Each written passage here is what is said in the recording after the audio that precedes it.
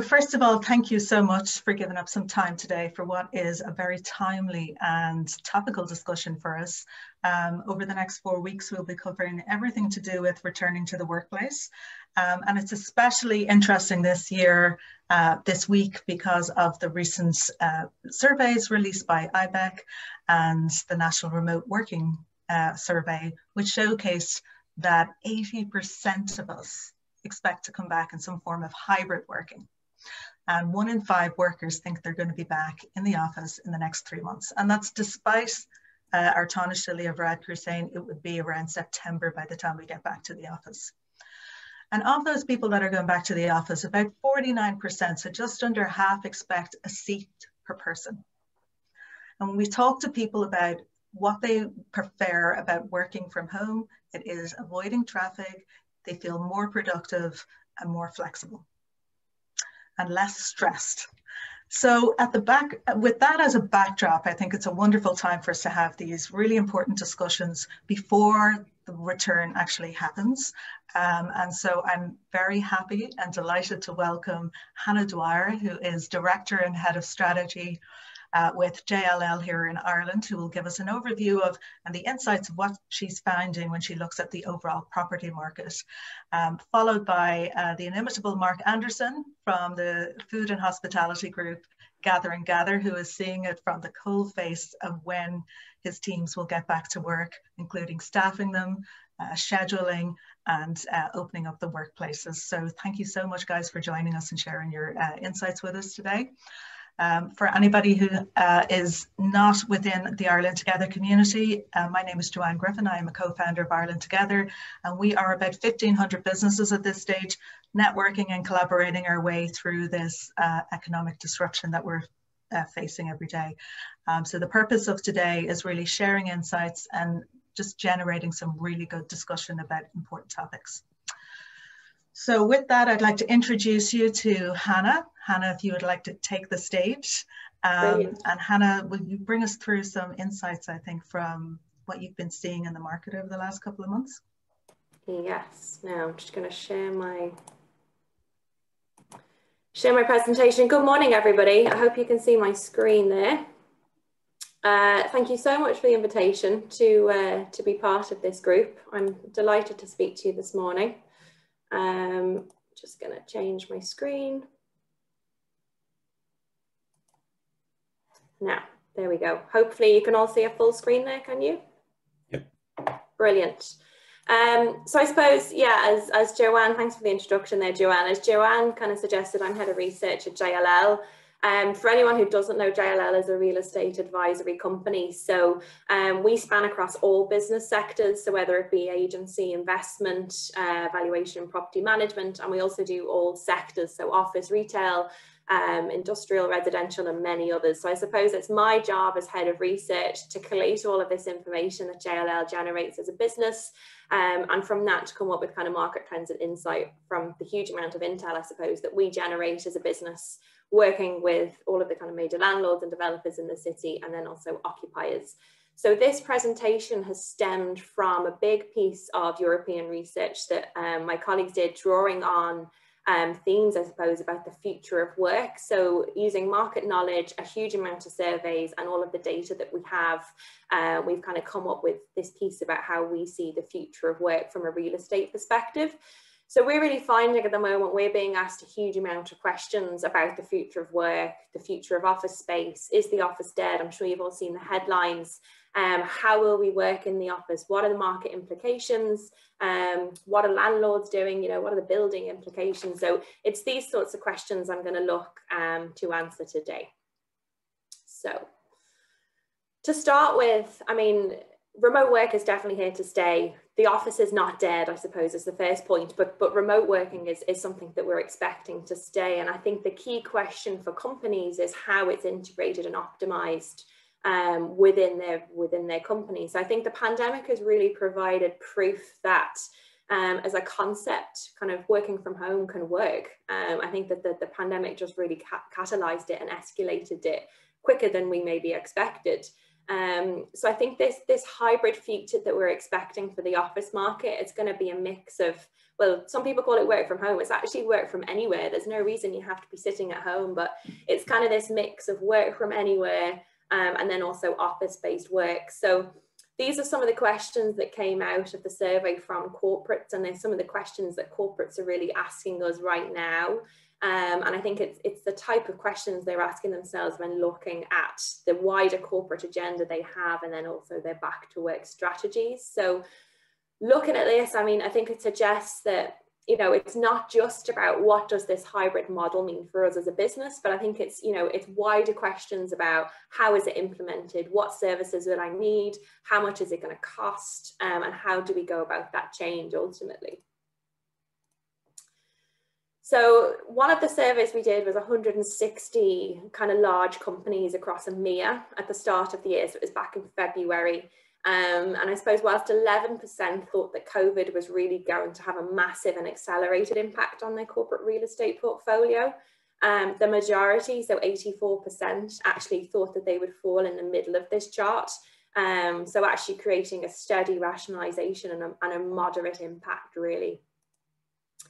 And I suppose aligned with what corporates want is what their employees want and what their employees are saying. And we do an annual human experience survey. It's over 2,000 people, well, employees that we ask, and they're really starting to show, I suppose, a change in the work preferences that they have, with a greater emphasis really being on work, the workforce, and then also the workplace. So these are some of the key stats from the survey. I won't go through them all, but I think some of the key takeaways really are that, you know, in addition to, firstly, I think a big point is that we're expecting less time per week per employee in the office. So prior to the pandemic, it was about 1.2 days per week working from home, and we're expecting that to double now to 2.4 days per week. But I think some of the other key trends to take from this are really around a focus on collaboration, socializing, flexibility, both in terms of schedules and space. And then also experience. And to me, they're the things that really are emerging for the current workforce. So I think a hybrid model for working in the future is really where we're heading. And actually, it's not the future, it's right now. And for anyone who joined early on in the call, we were talking about when we're all going back to the office, and it's actually probably sooner rather than later. So looking at this hybrid model and all of the people or the employees that we surveyed, 24% actually want to work exclusively in the office. 26% are keen to work exclusively out the office, but it's this middle ground, 50% are wanting to work kind of with this hybrid approach. So that's really where we're seeing most people fall, well, the mix of working from anywhere and then also working in the office. I think when is a really big question, and it is one we asked. 68%, it's not on this slide, but 68% of corporates we surveyed back in February said that they expect 50% of their workforce to return to work by the second half of 2021. So I think most people on this call would probably agree with that. So I suppose looking at this hybrid model for working, we've actually developed a spectrum. So it's got kind of all the different types of companies and where they sit, spanning from, I suppose, those that want the exclusive office work to others suggesting actually 100% work from anywhere policies. But broadly, what we're finding is that most companies are falling in the middle. So falling within this hybrid mix of office and remote working. Just some examples, I mean, HSBC came out and said in the UK they're making 1,200 staff permanent work from home contracts. And then on the other side of that, Goldman Sachs actually, I think, called the working from home model an aberration and suggested that it doesn't actually suit with the culture of their business at Goldman Sachs. So you've kind of got these two extremes, and then most companies falling in the middle. But I think one thing that really is important is, I think no matter where the companies fall on this spectrum, I think the real estate and buildings within which these companies sit is ultimately going to have to change and transform and adapt to meet these changing requirements. So that leads on to the next point, I suppose, how I am in real estate. So how is this going to change buildings? How are they going to transform? And I think the workplace of the future, based on what the survey results have said, I think it's going to change really from allocating more space to individuals and more space for innovation, collaboration, learning, socialization, and this key point about employee experience. So we think that what's actually going to happen is there's going to be a move away from the individual desk spaces, which currently makes up about 60 to 70% of a current office, to actually having 50 to 70% of the office being used for more collaboration spaces. And I think something we saw, probably a positive actually out of the pandemic, was, you know, with the forced closure of all of our workplaces, I think it's actually placed a greater value on some of the office elements, like the collaboration, innovation, culture and brand, and people, like ultimately people. But I think it's actually now starting to place a value on that. And I think companies are really now being forced to think about space over and above just real estate being simply being a building for people to work in. It's kind of thinking about real estate being much more than that.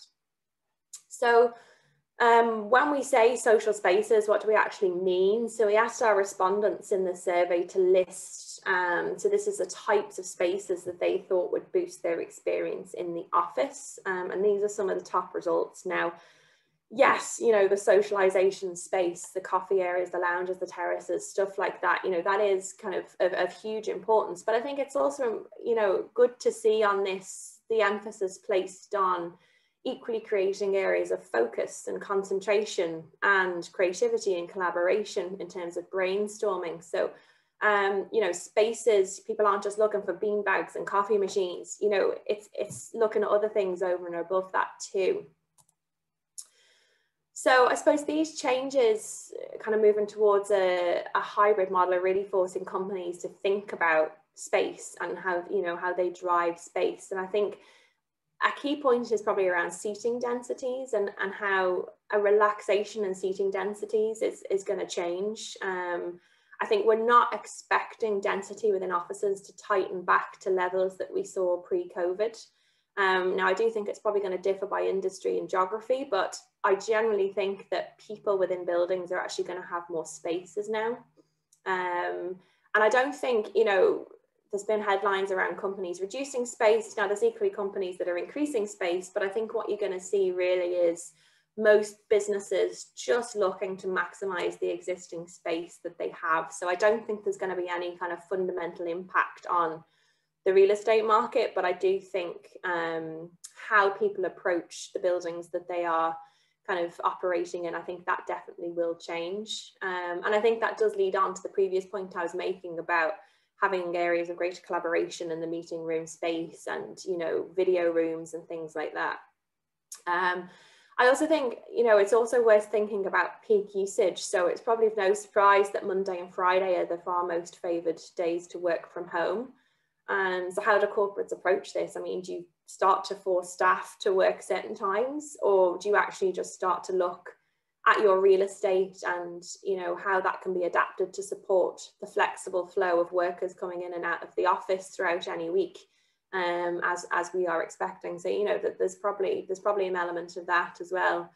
And I think finally, you know, something that we're really clearly hearing actually from conversations with corporates is around office design and the need to support their overall business strategy with kind of the best in class all around worker experience within buildings. So yes, in-house amenities, green space, health and well-being, but I also think, you know, the race to zero carbon is also going to intensify. Anyone I speak to, sustainability seems to be a huge focus for their business in terms of ESG and the CSR agenda. I think tech has really been changing the way we've gone about business for the last decade, but, you know, the pandemic catalyzed it. And I think occupiers are really now looking for the best technology and applications, not just within their buildings, but in the future to allow these hybrid connections outside of the office as well. I don't know if anyone saw in the newspaper a couple of weeks ago, there was an article about the Salesforce Tower in Spencer Dock. It's actually the greenest Salesforce Tower in the world. And it was in the news because it had secured 100% score from Wide Score, which is kind of the rating people use for digital connectivity. So I think this is kind of where we're heading. I think all of this is really going to form the basis of new office usage and footprint. And it just kind of highlights some of the key areas that we're finding companies are placing an emphasis across EMEA.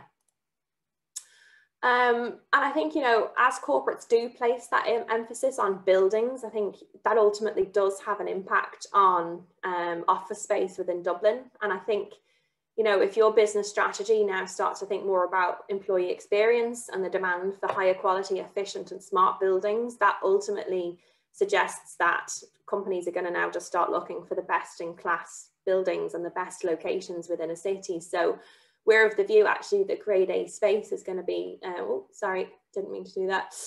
Grade A space is likely to be in the kind of the greatest demand from a real estate perspective. So companies really looking for the best quality buildings. And a good example of this, and I suppose it's not too far from home for me, but the image on screen is 1 Broadgate in London. It's the new JLL EMEA HQ.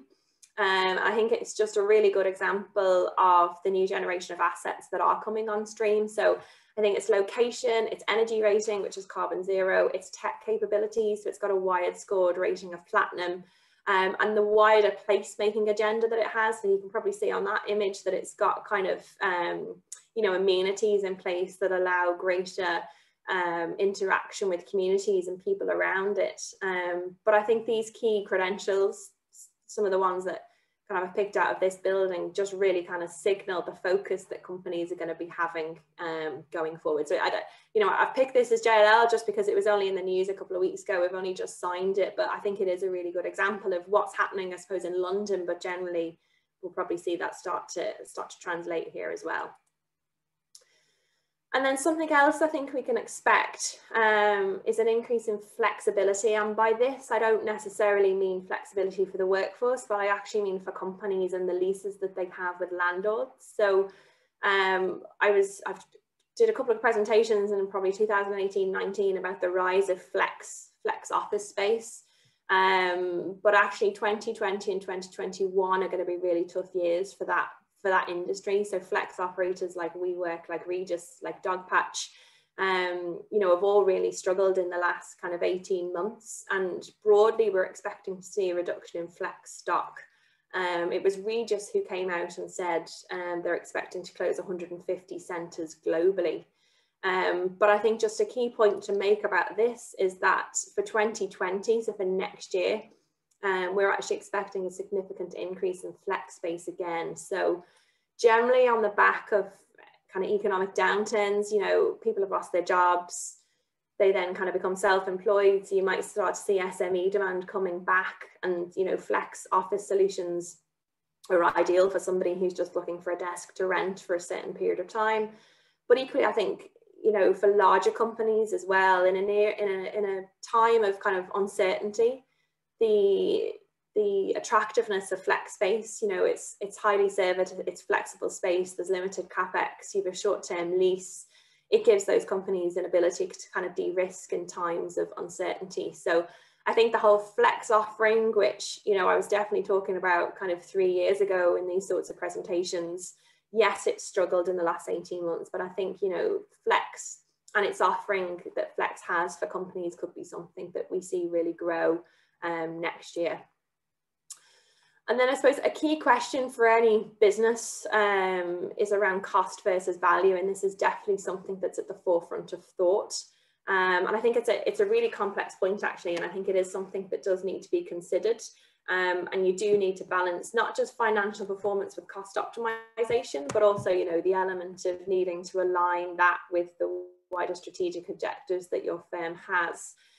So whilst we expect most companies, they're probably going to be looking to reduce costs, we do expect an increase in requirements for investing in high quality, highly serviced experiential real estate that employees are seeking. So based on our survey, whilst 87% of executives plan to prioritise cost management as part of their operational capabilities, our research also shows that 50% are going to seek to increase the quality of their real estate portfolios and spaces. So I think it's just really about finding the equilibrium between the two, and that eventual equilibrium is really going to be the definition of success for many. So then finally, just to summarise the top predictions I suppose I have for the rest of the year and probably really leading into next year, but the hybrid model for offices is definitely something that we expect to stay, and we expect most companies to kind of follow and integrate within their businesses. I think forming part of this hybrid model of different components on which corporates are placing greater emphasis in a post-COVID world. I think one of the clearest legacies of the COVID pandemic is going to be employee health and well-being. I think it's now paramount that occupiers think, and I mean, I'm not just thinking even about, you know, touchless or contactless equipment within buildings or social distancing. It's more than that. It's about thinking about well standards and wellness and health and well-being for employees. I think the race to zero carbon is really important. I think sustainability has gained and is gaining significant traction on ESG agendas. Tech also been catalysed massively by the pandemic, and I think, you know, occupiers are going to be looking for the best tech within their buildings. I think the forced closure of many workplaces has actually demonstrated value in office elements that we potentially actually overlooked, I would say, and maybe didn't even place value on previously. But I think the whole point around collaboration, innovation and culture and people is really going to place the emphasis for companies to think beyond real estate and beyond buildings just being, you know, just a place for people to come and work. And then finally, the cost versus value point, the old adage of cost versus value. I think, you know, financial performance is really important, so is cost optimization, but I think it's going to be about balancing that and aligning it with strategic objectives, and it's going to be key for businesses in the future. So that's a really quick summary actually of the key trends that we're seeing in real estate. We've done a huge amount of research on this. It was quite difficult to almost summarize it just within a 15-minute slot, but I'm sure if there's a Q&A at the end, if anybody else has any questions or anything they'd like me to cover, then I would welcome that. Thank you very much. Joanne? Thank you so much, Hannah. That was actually fascinating. So many insights into it. So some of the notes I took was the liquid footprint. That is a new one for me, which is meant to kind of show how I guess transient the entire thing is and fluid. Exactly, yeah, exactly. And how flexible a footprint can be, you know, and maybe should be. Yeah. Yeah, so that work from anywhere, I guess, also means you can work from any country. And then we get into tax issues, right, in terms of... Well, exactly. I'm married to a guy who does that, so I know that there's many tax implications and lots of companies are having to deal with that at the moment. So no, I don't think work from anywhere does necessarily mean working in different countries, but, you know, it could mean working in a hotel lobby, or, you know, maybe you're working in, a coffee shop, or, you know, it could be anywhere that you want to be. It doesn't necessarily mean that you're sitting at your desk with your laptop, with your screen, with your phone. You know, you can just pick up your laptop and go and work anywhere really now. You know, it's just changing.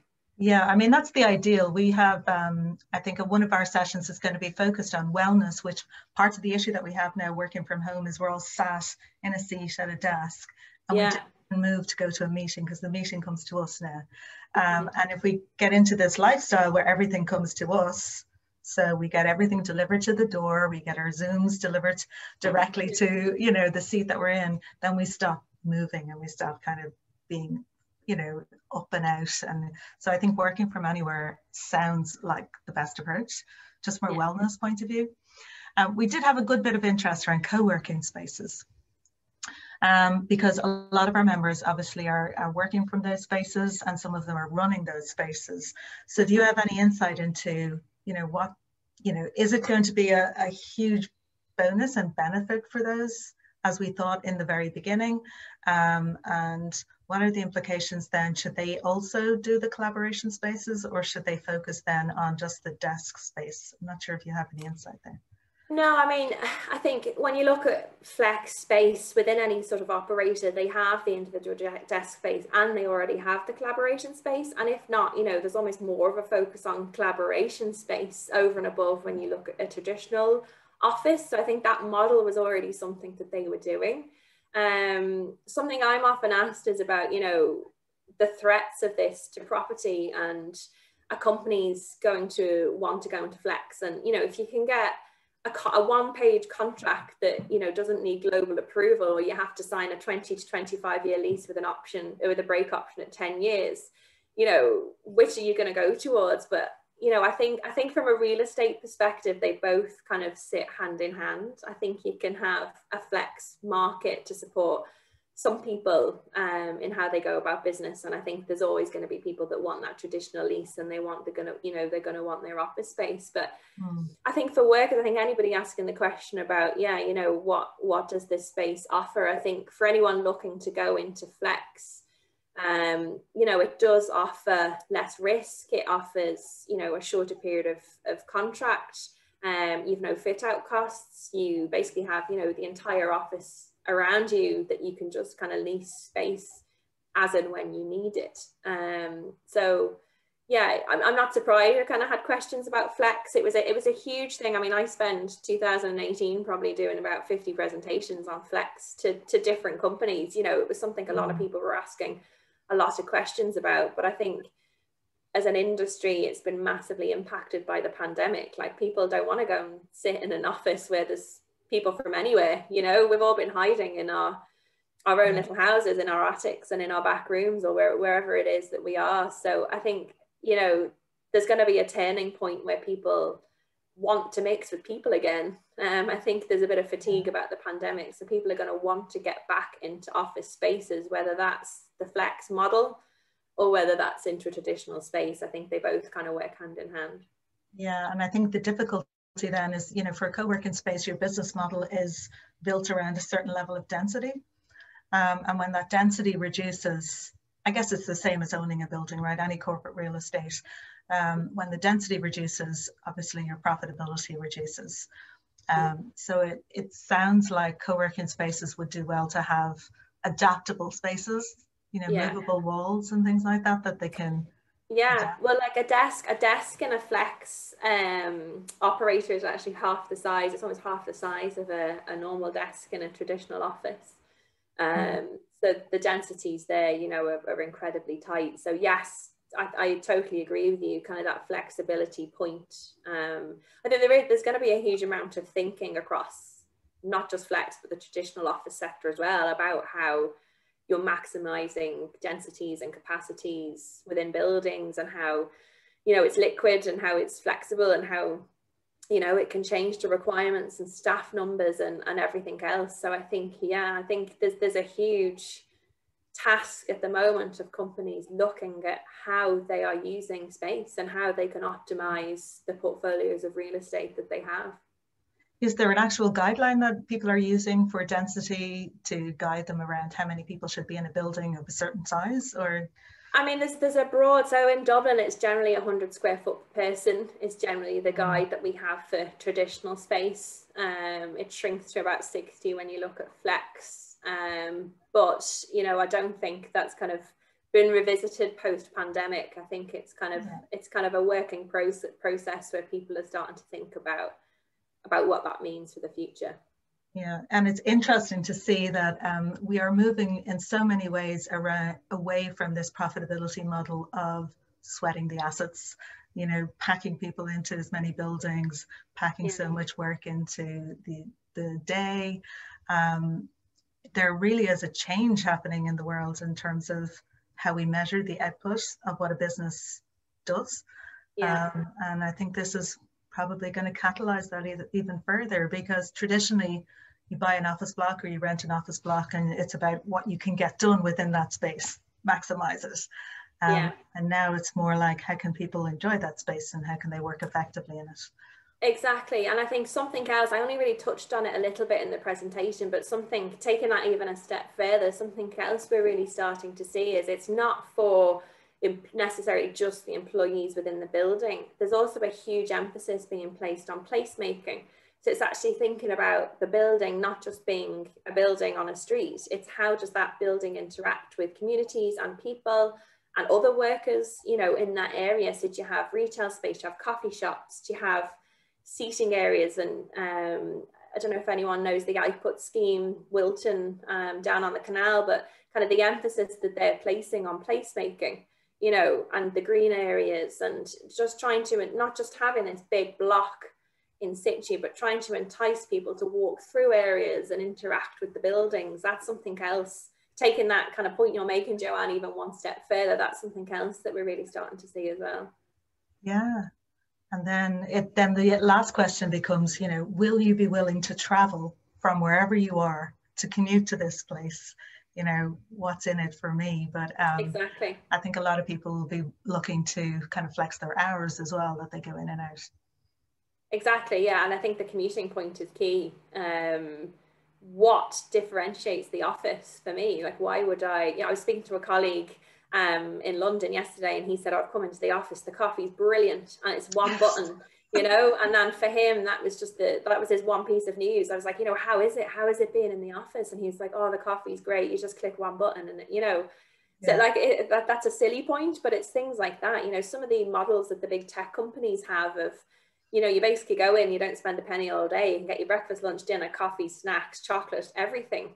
And I know, you know, the pressure on, you know, on those sorts of companies of employees working from home and kind of being dissatisfied with the fact that they're now paying for their food, and, you know, being told not to expense their lunch on their company credit cards because that's just not that company's policy. But you know, it is, I think there is going to be an element of like enticing people back to the office, like what's in it for me. Like, not Dublin is quite a small city compared to other cities across Europe. I think that's, you know, most people don't have a massive commute.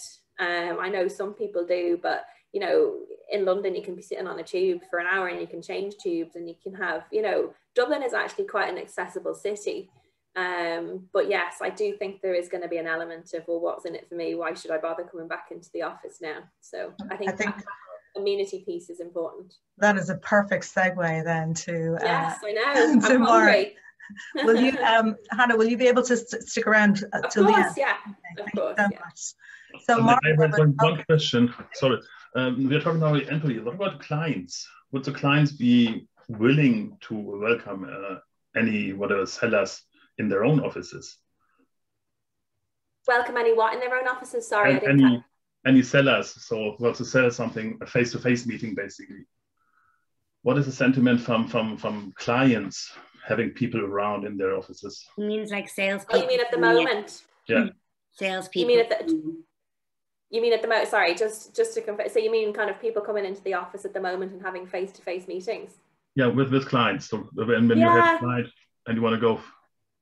No, like not. I haven't come across a huge amount of meetings, to be honest. Like I'm actually doing it's an hour version of that presentation. I'm currently doing that with clients, and they're all being done on we use Teams, not Zoom, but they're all being done remotely.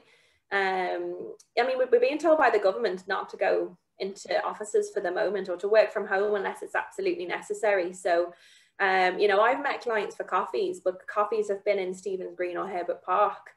And I think, you know, it depends on the client meeting. If it's an inspection, you know, they can start to happen now. I think house viewings can start to happen now by appointment only. So, you know, I'm not inviting people into the JL office to have a one-on-one meeting with me.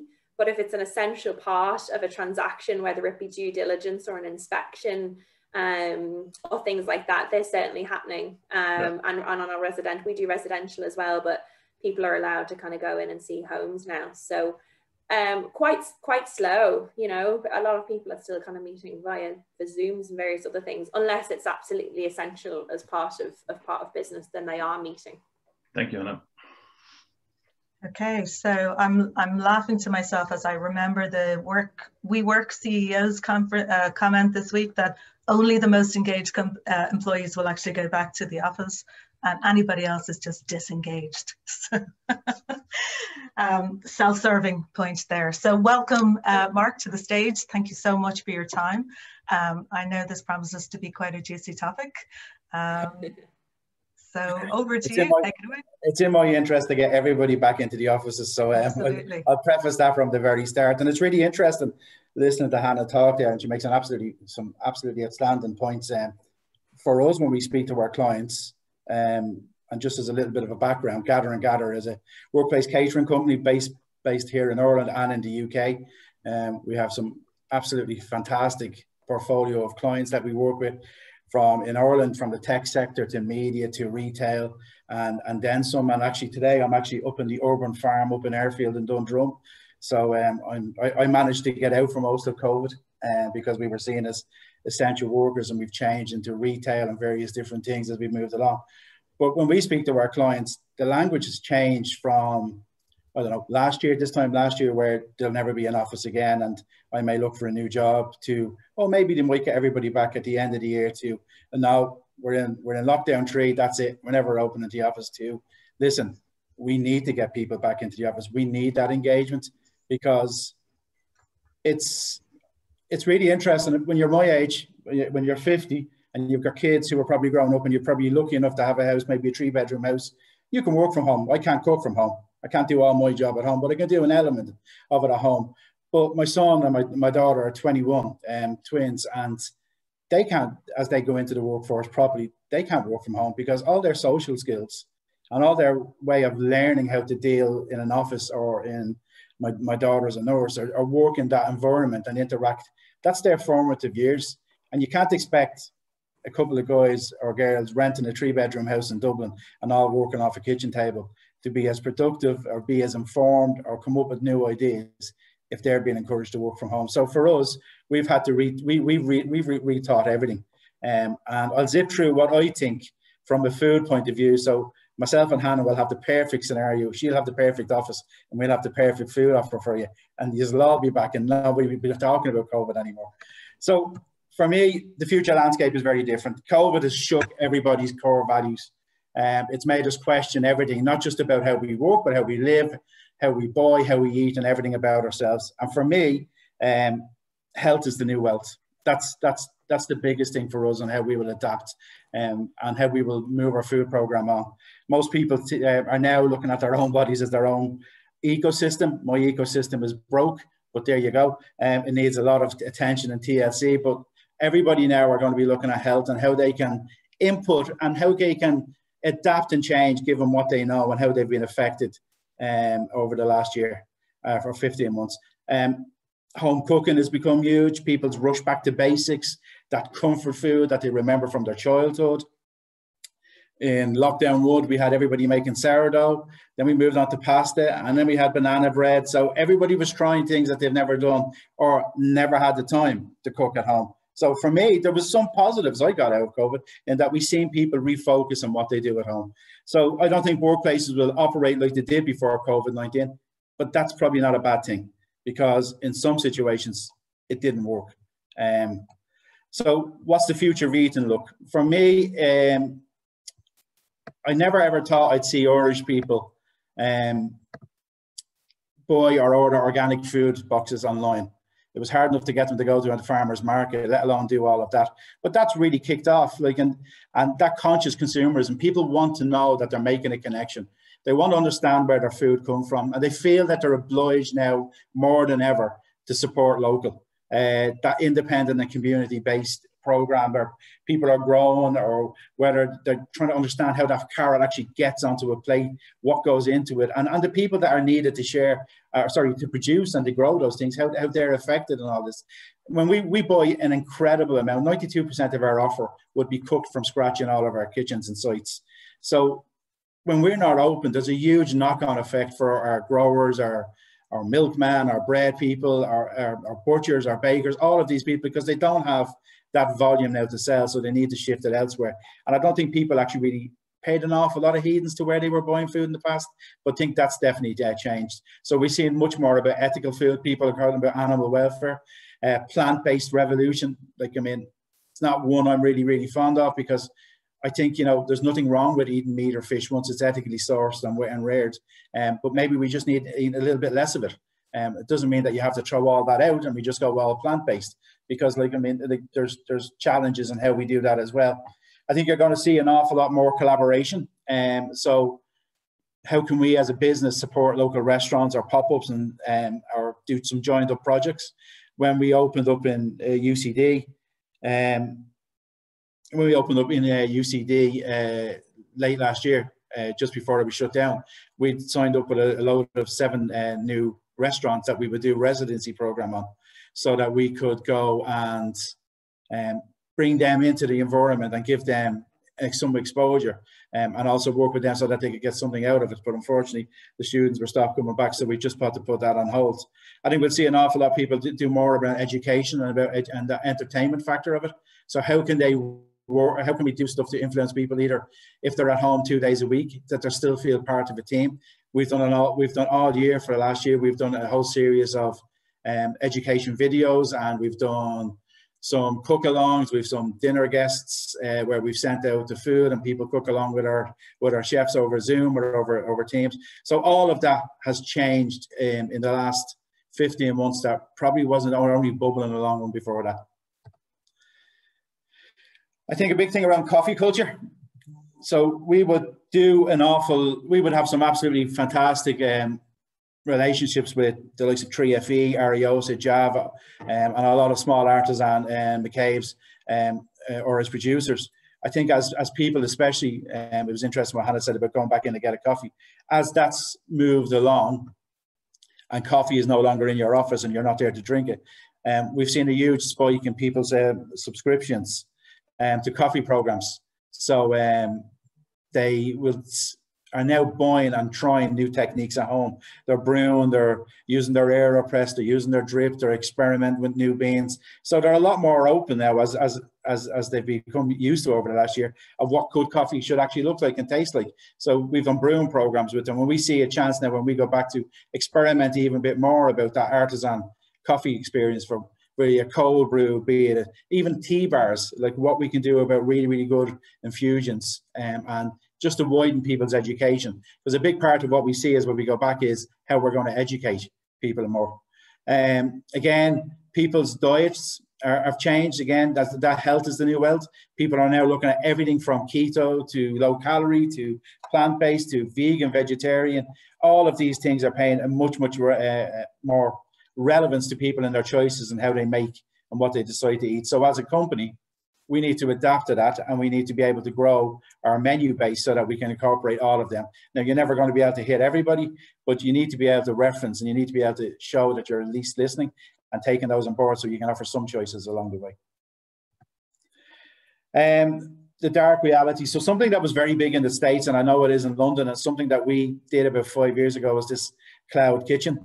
So before COVID, there was a real pressure on space in these office spaces of where you would put a kitchen, and kitchens became smaller and smaller and output much harder to do.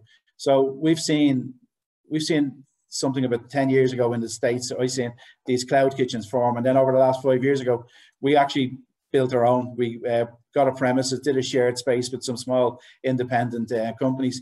And we operate a central kitchen where we can service a lot of office spaces that don't have kitchen spaces. So you can still have a super food offer cooked from scratch remotely and brought in. So the pressure on space in an office space isn't as much. So we think that's going to be huge as well. And I also think it's going to be for restaurants, if social distancing even relaxes or goes, I mean, how do you produce the same offer out of that small kitchen to keep your office, or sorry, to keep your restaurant ticking along? So we think the likes of these shared spaces and cloud kitchens will be important. It also allowed you to do that click and collect a little bit more efficiency, or delivery, or do some even retail home packs that you can do from this space that you can deliver without impacting on what's going on in the office on a daily basis. So what does the reopening look like? So as we've looked at everything, exactly as Hannah was saying very early on, these were the big 10 shifts that we've seen. Outdoor space is one that we feel is going to be huge.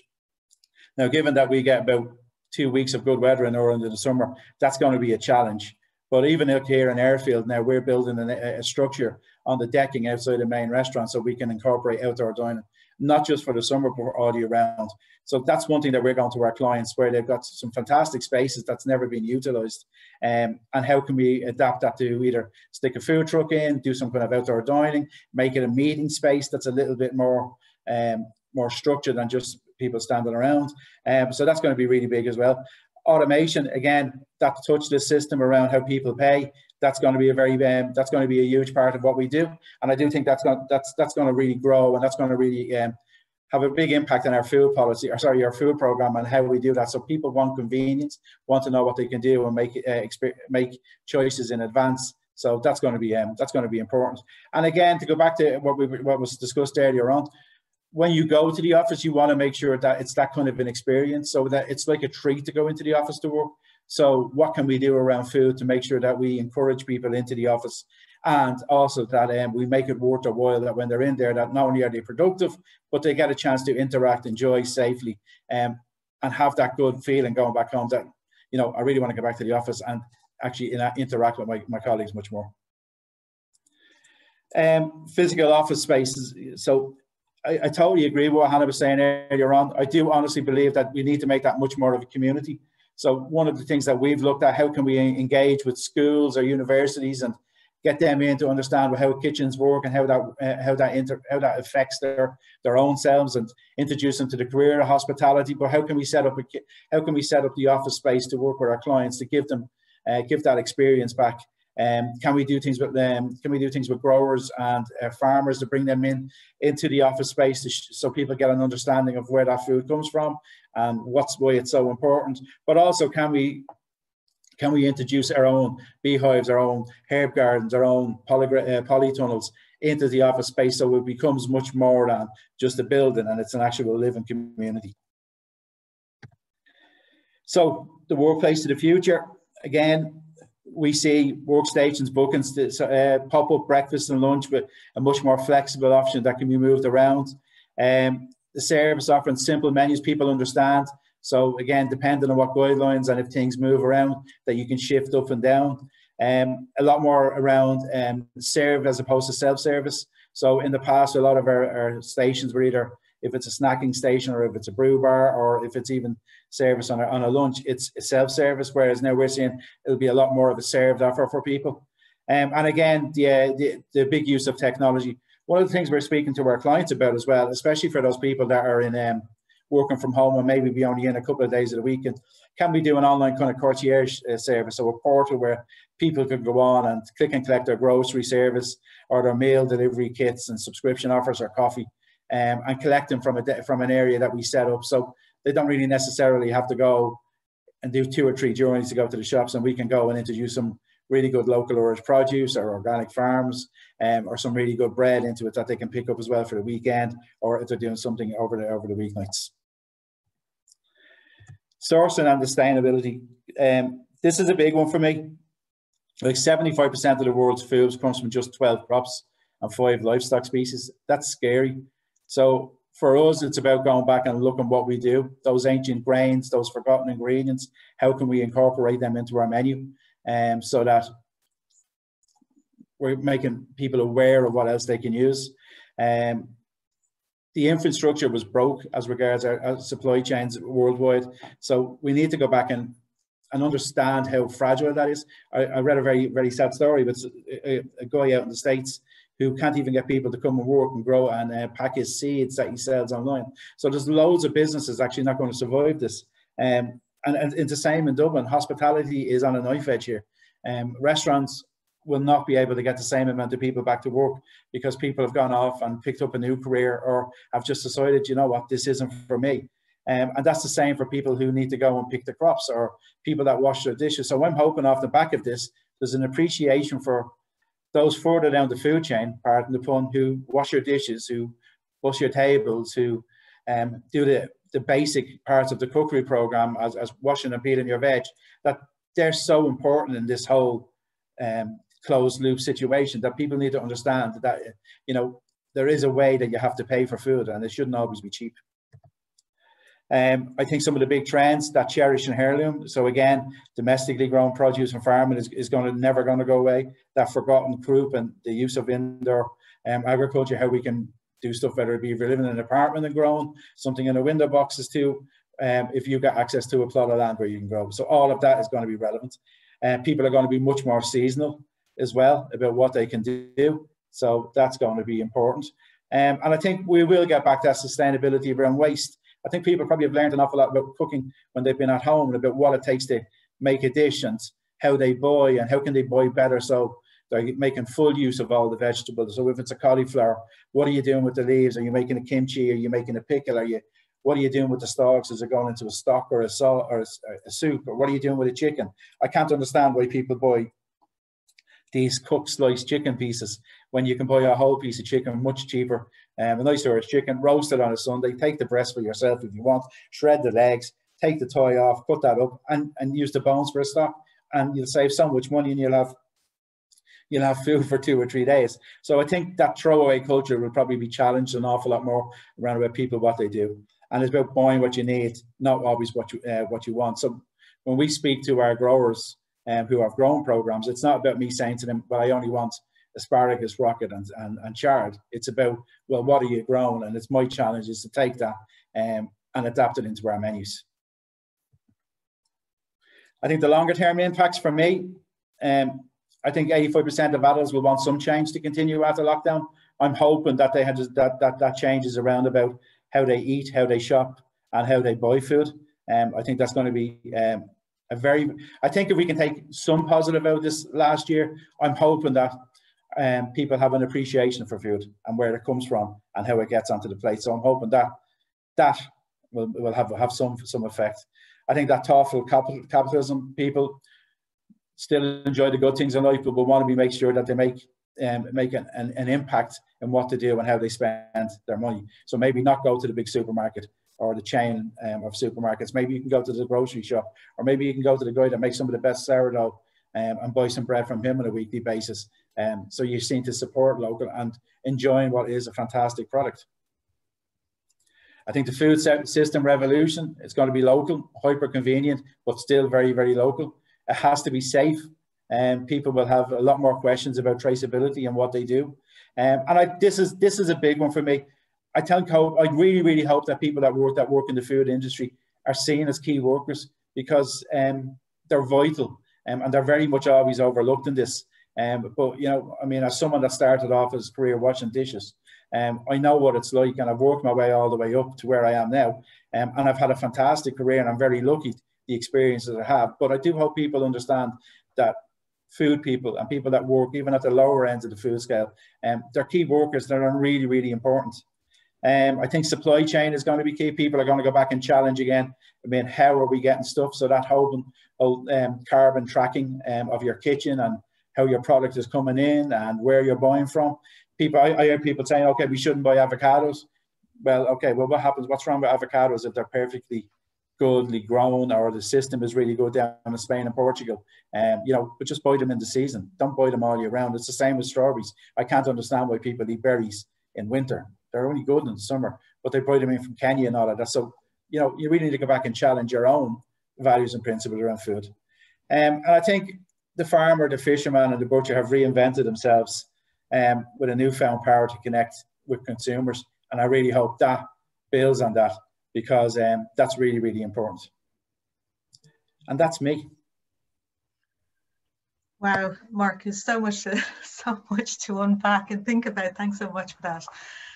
The one thing that struck me was, again, this, you know, the thoughtful capitalism, that there's this move away from like getting as much out of the animal or the land or anything else like that, you know, we're moving away towards a more sustainable kind of approach in general. And it seems to be happening everywhere. Yeah, like, I mean, I said it, I couldn't believe one of the first things people started to do was order veg online, boxes of organic vegetables, or then order directly from a butcher, because they knew where the chicken came from. And that was actually really, really heartening, because as someone who constantly, not fights, but battles or pushes that agenda all the time about, like, food shouldn't be cheap. It should be enjoyable. It should be affordable, but it shouldn't always be cheap. Like, and I mean, I hope there's no plumbers on this, but anyway, I'll say this anyway.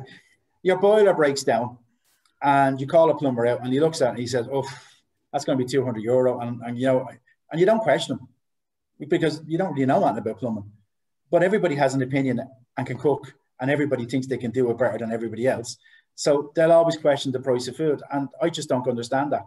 I don't think people understand what it takes to... I spoke to Maria in Ballymckenny Farms, who grows this amazing purple sprout and broccoli and cauliflower. And she sat there and agonized for 2 weeks of whether she was going to grow for this season coming, because she didn't know what restaurants were going to be open. So she has to, does she grow? Does she plant? Does she do all that labor to grow and plant? Then she sits there waiting for hoping the restaurants and indoor dining comes back so people can buy. Then she has to arrange for people to come and pick, get on the back of a trailer and pick the stuff out of the ground. Then it has to be washed. Then it has to be graded. Then it has to be packed. And all of that without any guaranteed sales. So why should that be cheap or buy one, get one free? Yeah, So our relationship with value has just changed completely.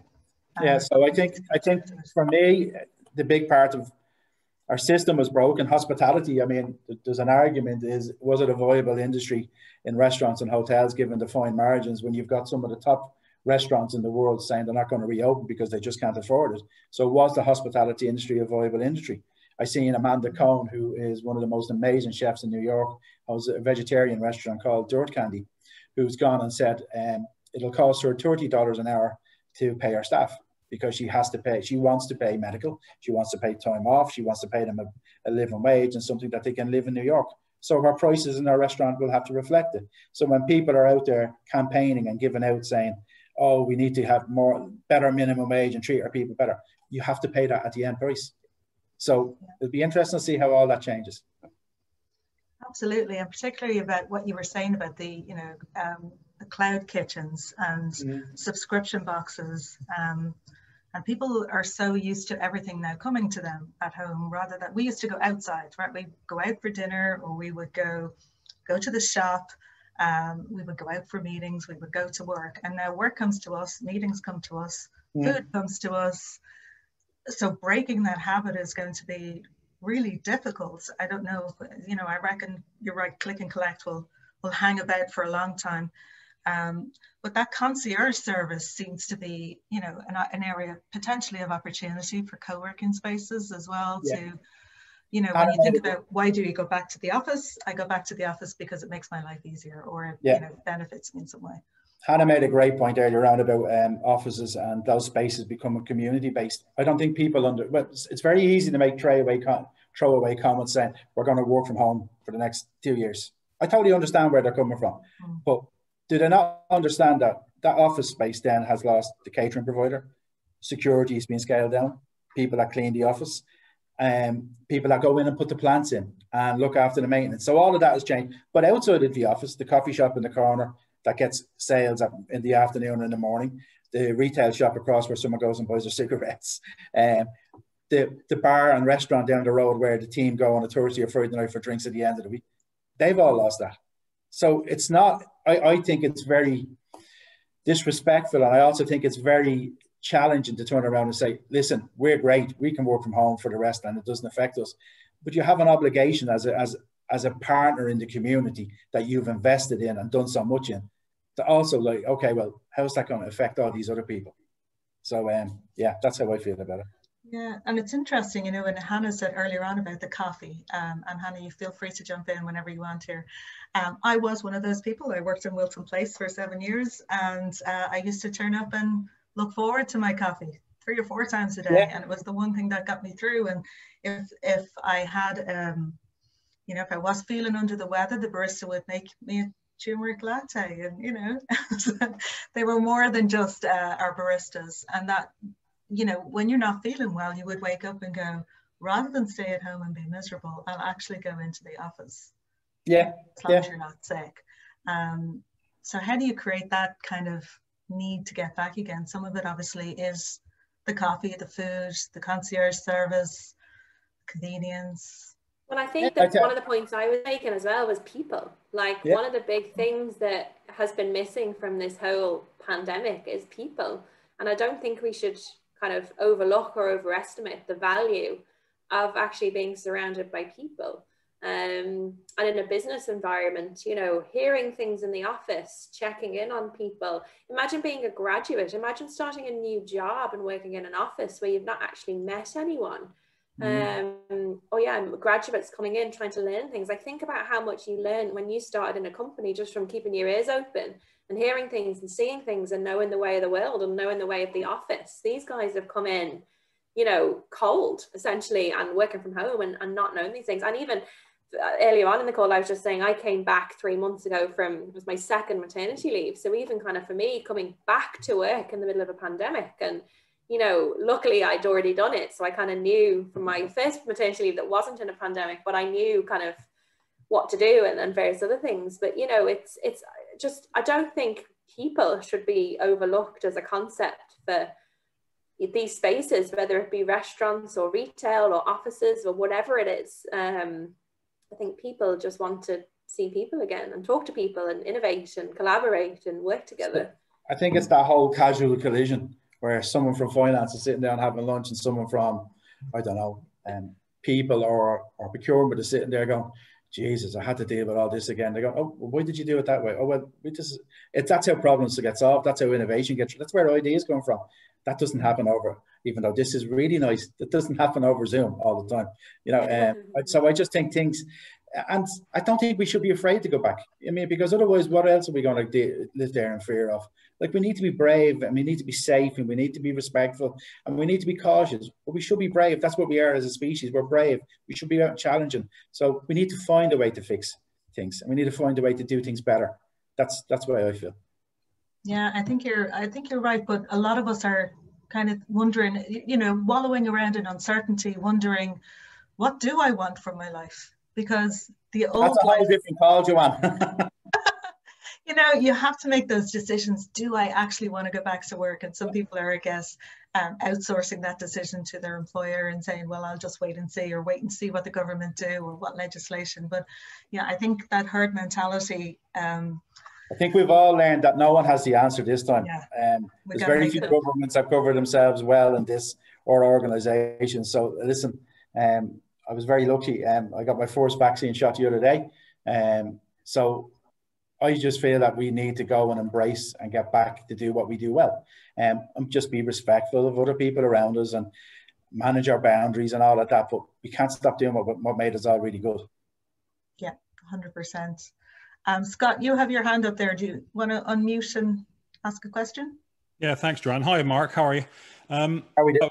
Really, really good. Really good. I love my cooking and I love my food, and I've got a sourdough starter in my fridge like most other people. And I just wonder, we talk a lot about hybrid restaurant stuff, right? Oh, sorry, hybrid office and hybrid working.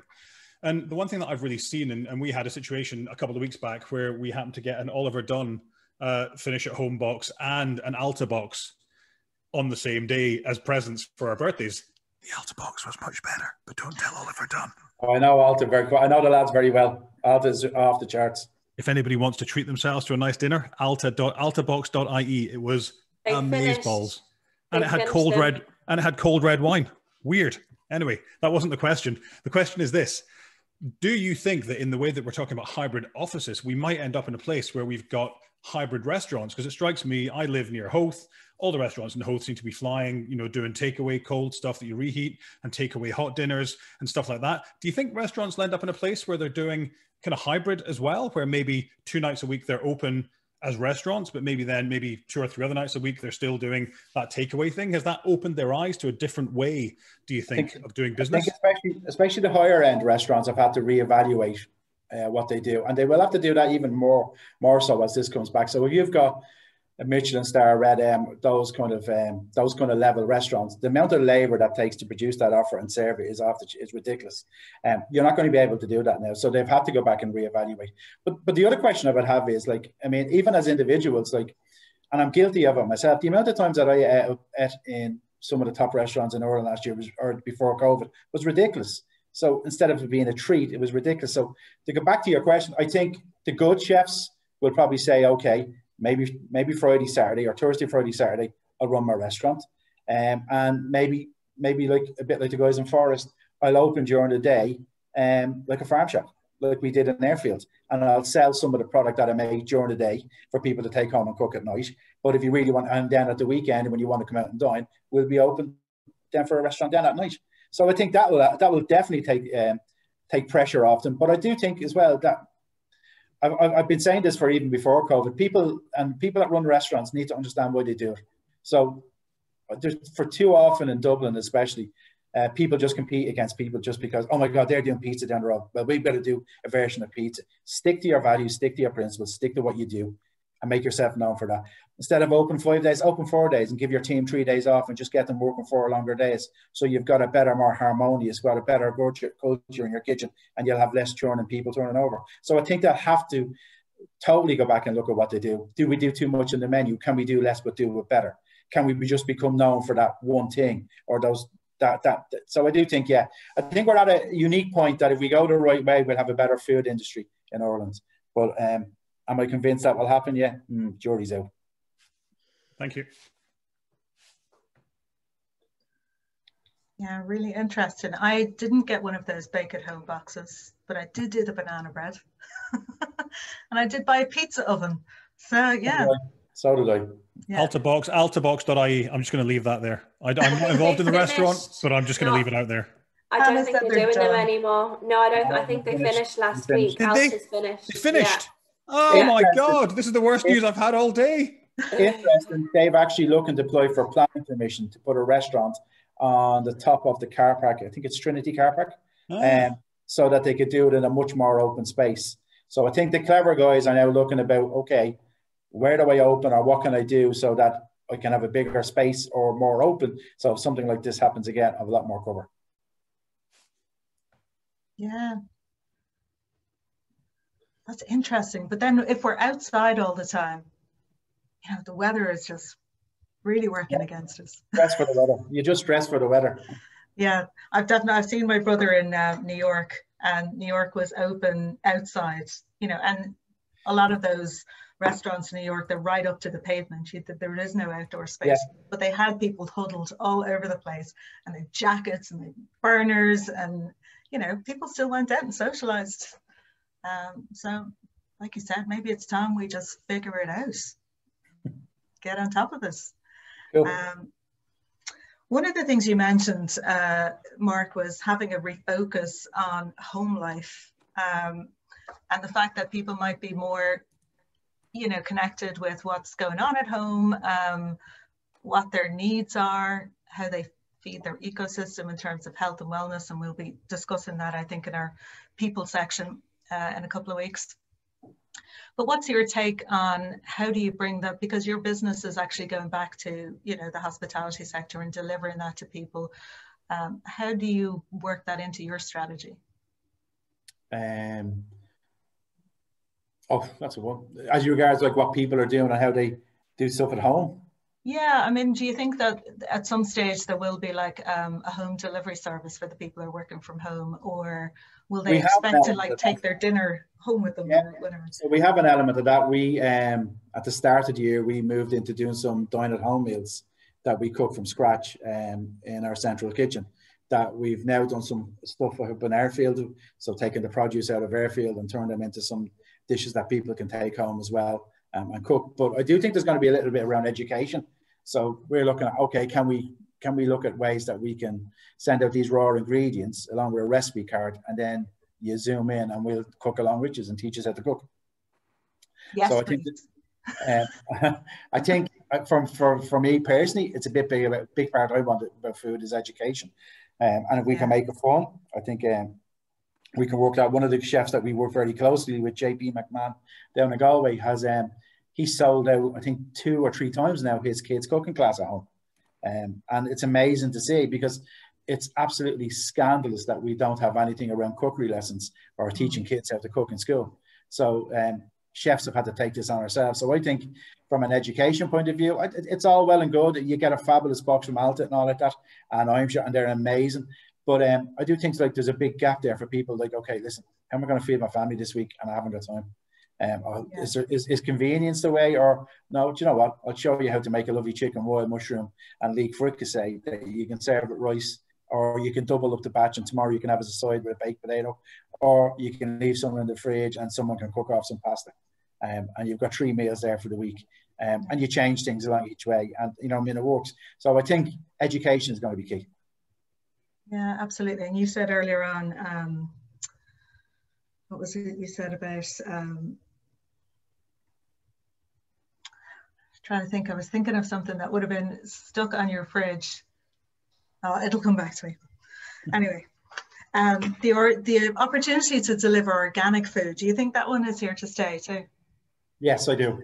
Yeah. We see it in the farm shop, in the farmers market in Airfield. There's a real interest on a Friday and Saturday for people to buy that produce to bring home and cook with. I've seen lots of the growers have now set up and have become quite savvy around tech about how to promote and sell their product. The challenge is logistics, how you do that and still make it affordable. But if you're getting a really good quality product, I don't think that's going to go away. I think there's nothing wrong with going to the supermarket. I'm not adverse to it myself, but like if you really want good produce and you want to know where it comes from, buy direct. It's the best. Yeah. And Hannah, in your insights, when you look at polling people about what's in it for them when they come back to the office, is that concierge thing coming up in terms of, you know, make my life more convenient, that almost going to the office is more inconvenient, and going to the office is more convenient than even staying at home to offset the commute? Absolutely, yeah. And I think it comes back to that kind of enticing point of, you know, what's in it for me. Yeah, the whole amenity space, like in the London office, not the new one that you just saw there, we've only just signed a deal on that, but in the one we're currently in Warwick Street, you can connect via an app on your phone, or there's touch screens, iPads on the wall, and you can order a coffee and someone will bring a barista coffee to the meeting room that you're in. So it's even stuff like that. Like, I don't have a magic bell that I can just bring my husband and he brings me a coffee or something, you know. So yes, I think that kind of whole amenity piece is key. And, you know, whatever it is, whether it's, you know, the space to, you know, to get away from the house, whether it's, you know, space that you don't necessarily have. Well, I mean, well includes so many different things. It's about light, it's about air quality, it's about access to kind of a water tap. You know, there's so many things to do with that. It's not just coffee and bean bags, and is there a yoga class on at lunch that I can go to, and things like that. It includes so many other bits. Just to link in as well, I didn't want to bump in over Mark, but we did, as I was saying at the beginning, like, we don't just do offices, we do all the different sectors. We actually produced a report as well about the impacts of COVID on the retail industry, and specifically kind of restaurants and food services, which was really interesting. And just some of the key points that jumped out about that, and to draw on some of the points I was talking about, but the emergence of sustainability within retail as well, that it's not just an office thing, it's also in industrial, it's in residential. But, you know, from a retail perspective, say the likes of ASOS, their delivery bags are now recycled. Coming back to food, I think, not to mention the dreaded word, but I think, who is it? Starbucks, I think, use recycled straws now and things in their companies and in their business. And, you know, that kind of whole sustainability point is emerging outside of other sectors, not just office. Something else, I don't know, Mark would probably know more than this than me, but kind of the emergence, I think we call it ghost retail, just kind of off-site retail spaces that companies, you know, your kitchen might not be big enough in the restaurant to deliver large-scale kind of delivery food products. So there's been a kind of a bit of a change in take up across Europe of companies taking larger kind of units in the suburbs where they can make food, which then enables them to deliver on a larger scale than they can currently operate on outside their restaurants. So I think the kind of this whole, but not just to link it into real estate, because that's what I do, but kind of, you know, there are kind of implications as well outside of what Mark was talking about, and the kind of the wider implications that would have. Yeah, and just thinking about the implications that fall out from that in terms of just traffic and locations and logistics, and it's just incredible, isn't it? I mean, I've never seen the DPD driver drive up my road so much than I have in the past kind of 10 months. You know, it's practically like we have a personal driver up and down every day. Do we have any questions from the audience? Otherwise, I will go back to the Q&A here. Anybody got a hand up? No? Okay, let me go to... Sorry, Joanne. Yeah, I just... go ahead. Sorry, Mary Finn here. Just a question for Hannah. I did put it into the chat, but just on the whole return to spaces. So do you have any ideas on locations that would be used for training and in-person training events?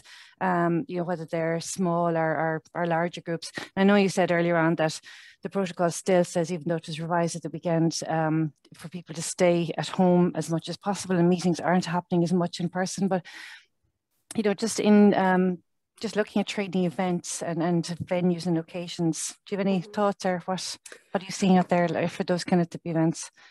Well, like at the moment for us, kind of speaking from personal experience, like I obviously work for a big corporate company, so in terms of what we're doing, like any training we have is being done remotely and it's being done online and kind of preparation of returning to work. And I'd say most people are the same, and I think when people get back into their offices, that's ultimately going to be done in the office. So as a business, I mean, we're not necessarily looking for off-site venues of where training could happen.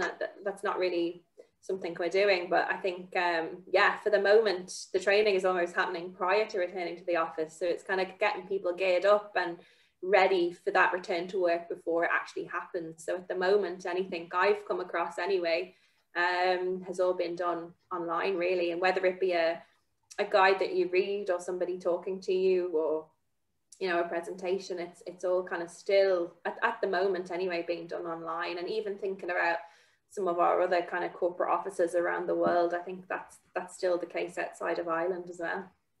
Okay, thank you. And folks, I think Mark, you need to run, so I need to go and check lunch. Yeah. Go and prepare whatever you need to prepare, feed the masses. And thank you again. Thank you so much for having me. I hope you got some of my ramblings. Yeah, great feedback on your presentation. So really appreciate your time. Thank you so much. Hannah, we might just, thank you. Cheers, we might just run through some of the Q&A quickly, see if some of this will resonate with you. So first of all, there's a lot of great things to say about your presentation too. So thank you so much. People are loving the insights. Let me see now. A little bit about cooking. The city coffee shops. I love cooking. I'm a closet chef as well. But anyway, no, go on. Let's focus on real estate. MasterChef. Sorry? We might see you on MasterChef one of these days. Oh, well. We'll see. You know, in the retail sector, there's a lot of, you know, companies or institutions that have had like a shop front have been very well looked after. So they've had their tax warehousing and their council rates reduced, and some of them have had, you know, rent forgiveness. What do you think will happen the shops with the shop fronts in, you know, over time, particularly when you think of Dublin city centre? Has there been any discussions around that? Sorry, just so I understand what you're saying in terms of post-pandemic, how they're changing? Yeah, when they need to get back to, you know, to full speed, will they open up again, or do you think some of them will just die out? Yeah, no, well, yes to both of those points. I think the second retail is allowed to open up again for those stores that haven't actually closed in the last 18 months, which unfortunately has been some retailers. But I think they will be looking to open up shop as quick as possible, and we'll be using store windows and various other things to kind of get people back in. But I'm not sure that's going to be an issue, based on some of the headlines coming from pennies and booking appointments and various other things. I think people are kind of keen to get out and not have everything delivered by their personal delivery driver on their road, who I'm also on first name terms with.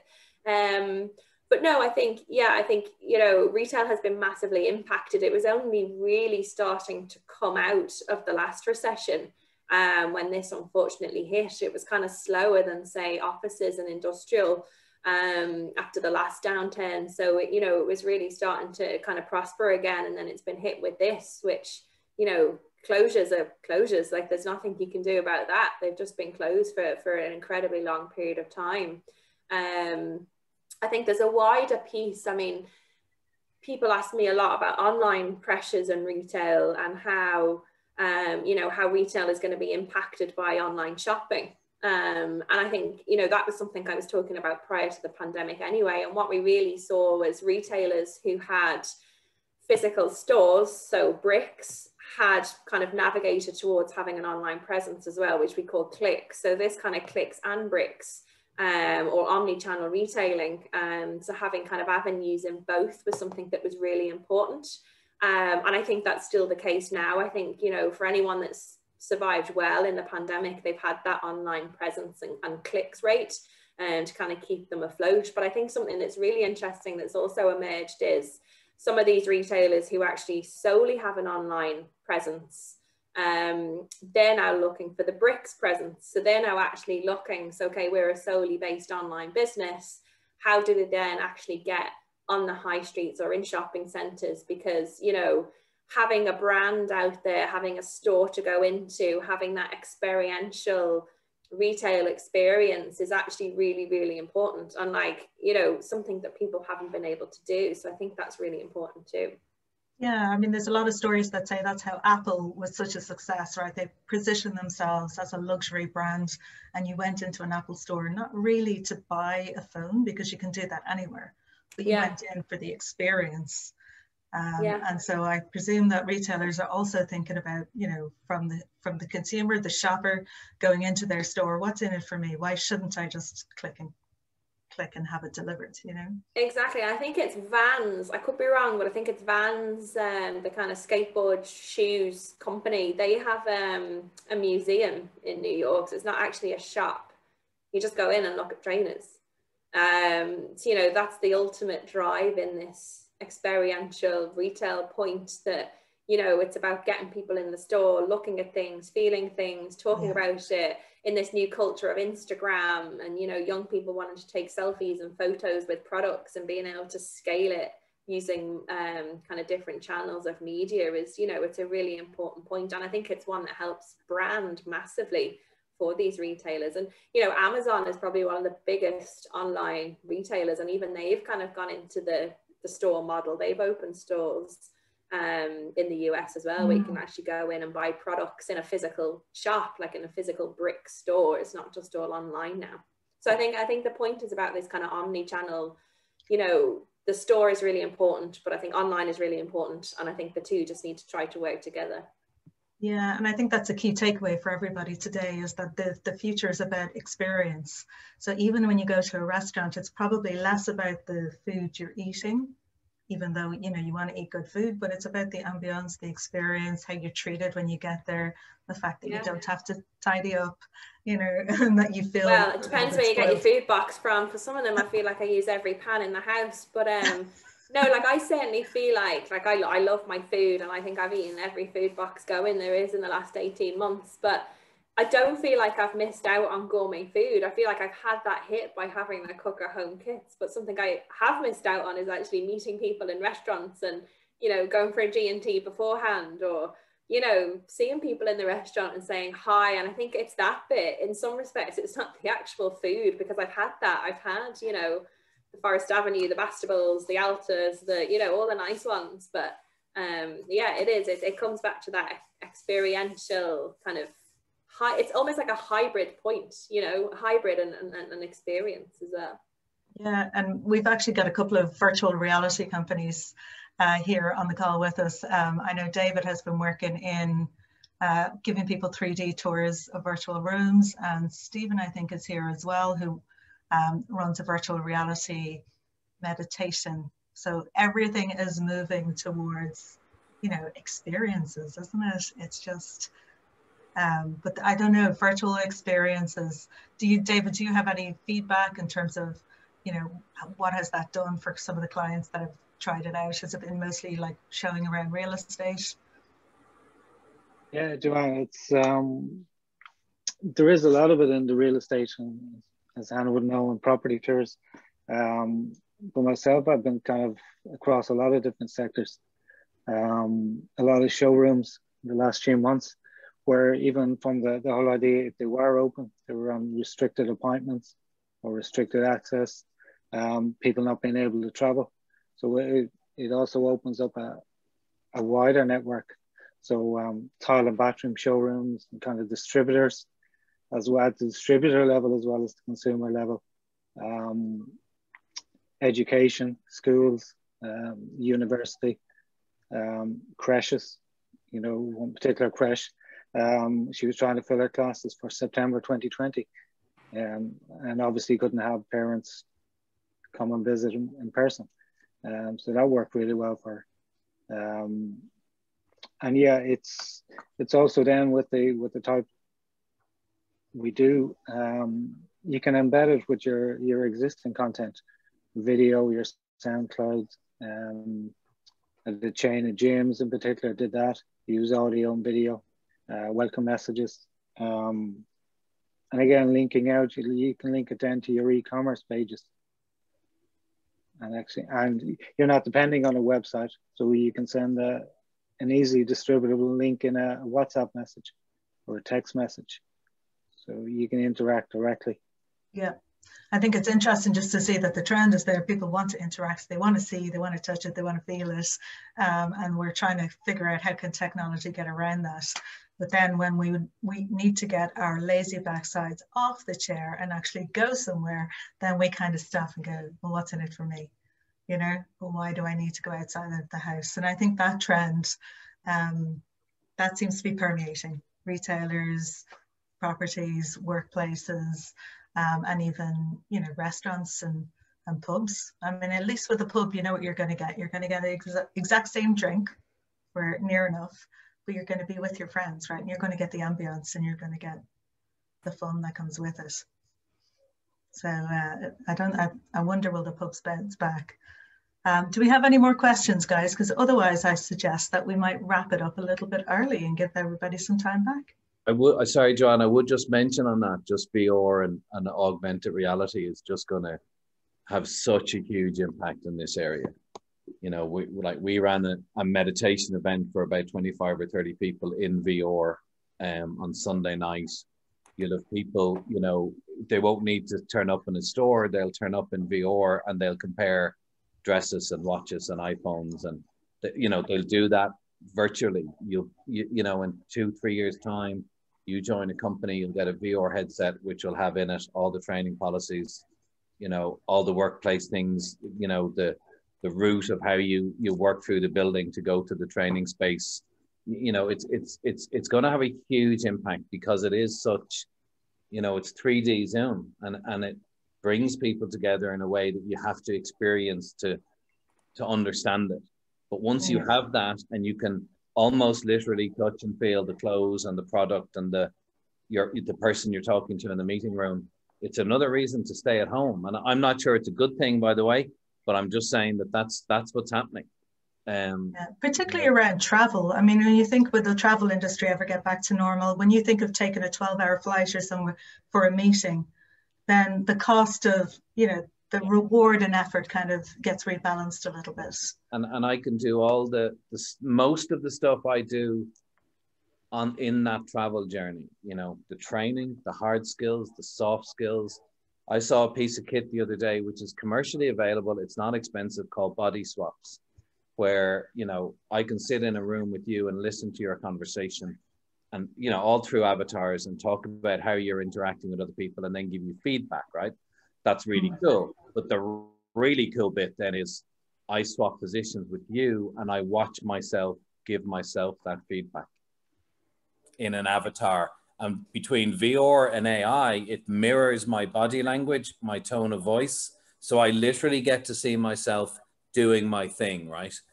And I've seen the studies they've done on this. Like, one study they did with this company, this will make you laugh, and it made me laugh. 300 people did it, right? 299 said they picked up something they would change. Okay. And the only person who didn't say they had anything to change was a 24-year-old life coach, right?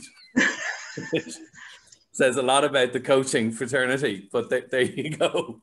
But you know, but like it will have a huge impact on the need to go to work, the need to be in an office to train people, the need to be in an office to give them feedback, the need to socialize. Yeah, I wouldn't underestimate, you know, because it's no longer the technology of the future, it's the technology of now. And suddenly it will explode and everybody will go, my God, where did that come from? But over the next 5 years, it's going to have a huge impact. We can't take any more disruption. Oh, you've seen nothing yet.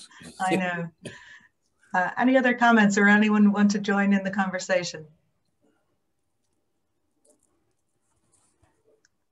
Just one quick one there. I'm just curious, just in general, is there a reluctance for companies to invest too much in the office space, bearing in mind that there may be other variants of this COVID coming down along the line that haven't been foreseen yet?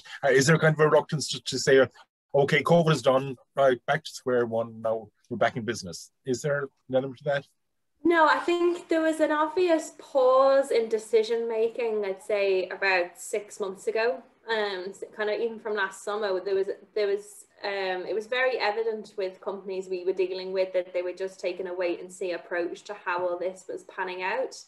I think the vaccine rollout has really started to signal a beginning of the end, hopefully. And I think now, well, particularly probably from the start of this year, really, people are really starting to approach strategies, kind of bearing in mind that this hopefully is the beginning of the end. So they are just kind of looking now to carry on as normal, almost drawing a line under 2020.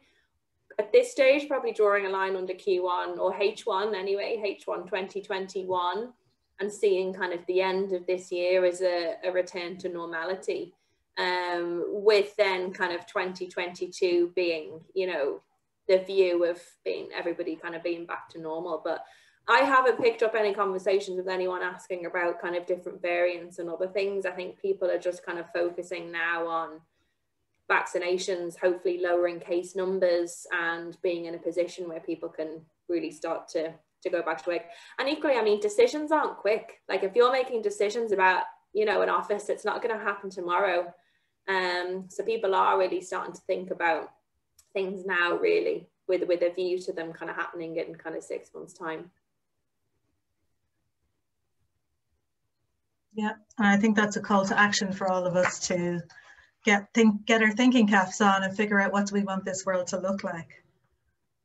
So I think we'll wrap it up there. The key takeaways for me that I took down were that really the future is hybrid.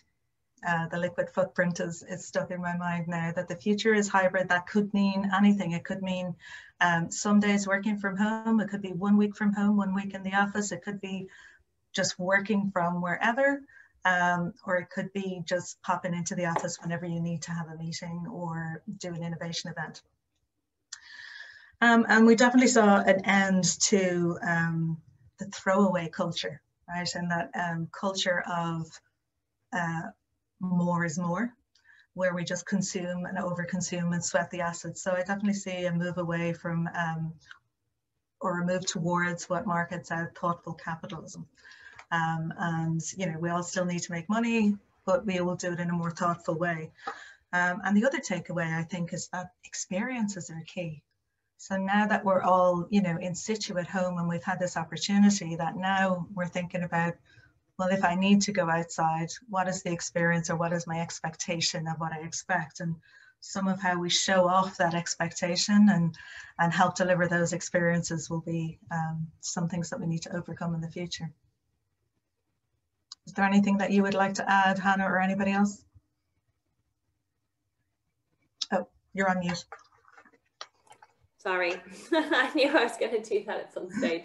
Sneak it in. No, just I agree with you. I think, you know, things have changed so much. Things were already starting to change from even kind of a technology basis, but I think the pandemic has really just catalyzed so many different things, from the way we live, the way we go about work, the way we shop, the way we socialize. It's just kind of changed everything. So I think, you know, I have to do an Outlook presentation at the beginning of every year, and I always say, you know, I'm almost kind of optimistic with caution, and just almost to kind of expect the unexpected. Like, this is one thing, but there's always something, you know. Yeah. There's always, you know, whether it's American elections or whether it's a geopolitical point or the economy, or, you know, there's always external factors at play. So I think just kind of keeping ahead of trends and insights is really important.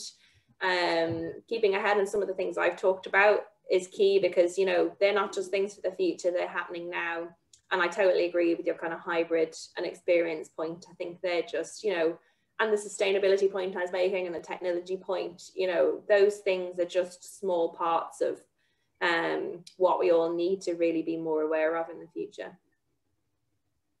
Yeah, so thank you so much. It was great to hear from JLL. Thank you so much, Hannah. I really appreciate that. And thank you.